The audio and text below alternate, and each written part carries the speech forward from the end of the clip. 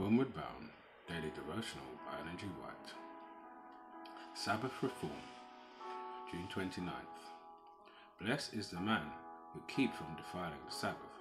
Isaiah chapter 56 verse 2. The work of Sabbath reform to be accomplished in the last day is foretold in the prophecy of Isaiah. Thus saith the Lord, Keep ye judgment, and do justice, for my salvation is near to come, and my righteousness to be revealed.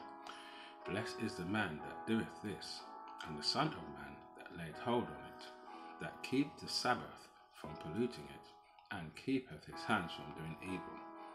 Isaiah chapter 56 verses 1 and 2.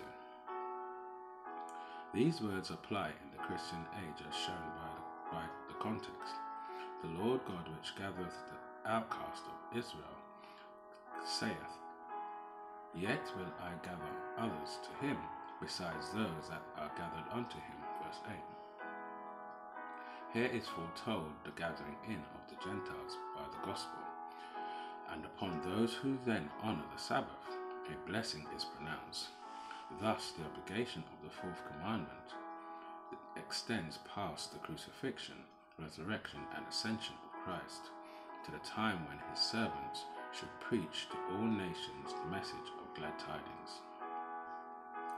Hallowed by the Creator's rest and blessing, the Sabbath was kept by Adam in his innocence in holy Eden, by Adam fallen yet repentant when he was driven from his happy estate. It was kept by all the patriarchs from Abel to righteous Noah, to Abraham to Jacob. When the chosen people were in bondage in Egypt, many in the midst of prevailing idolatry lost their knowledge of God's law. But when the Lord delivered Israel, he proclaimed his law in awful grandeur to the assembled multitude, that they might know his will and fear and obey him forever. From that day to the present,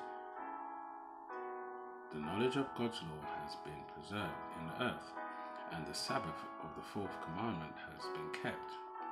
Though the man of sin succeeded in trampling underfoot God's holy day, yet even in the period of his supremacy, they were hidden in secret places, faithful souls who paid it honor. Since the Reformation, there have been some in every generation to maintain its observance. Though often in the midst of reproach and persecution, a constant testimony has been borne to the perpetuity of the law of God and the sacred obligation of the creation Sabbath.